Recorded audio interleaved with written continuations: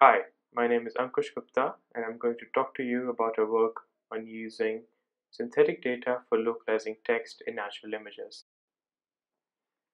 The objective of our work is to localize instances of text at the word level using a CONVNET. We approach this in two steps. First, we develop an automated engine to generate realistic looking synthetic images with text in them. This is because the existing scene text datasets are too small to train CONVNETs.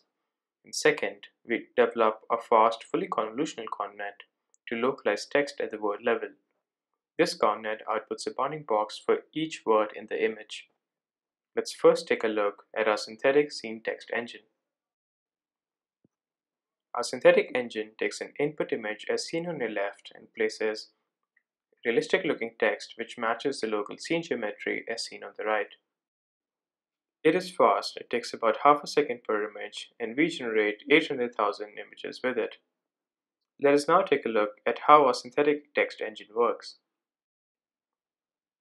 There are three main steps.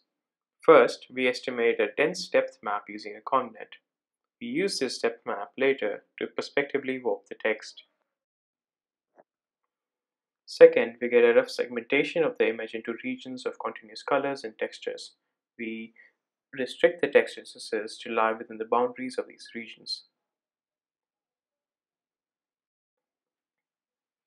And finally, we blend the text using Poisson composition while restricting the text to the local region boundaries and prospectively distorting it as per the depth map obtained before. Here's a sample synthetic text image. We generate 800,000 such images to train our text localization CONVNET.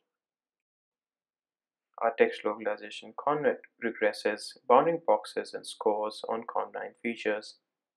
It has 9 conv layers, each with stride of 1. Downsampling is done only the max pooling layers by a factor of 2 each. Our network is based on You-Look Only Once network from this year and the fully convolutional network of Longitude. Our network differs from the YOLO-Net in two main ways. First, it has denser output.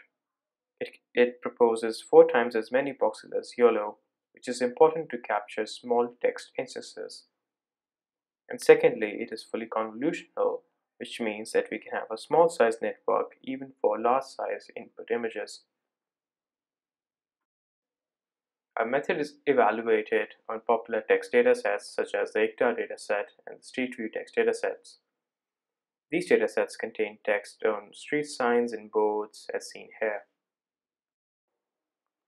We improve upon the previous state-of-the-art methods by large margin on both the datasets, on both the text localization task as well as the end-to-end text spotting task, which involves the recognition of text in addition to localization. Here's an example output of our method. You can download our synthetic text dataset for use in your own work at this link. Thank you.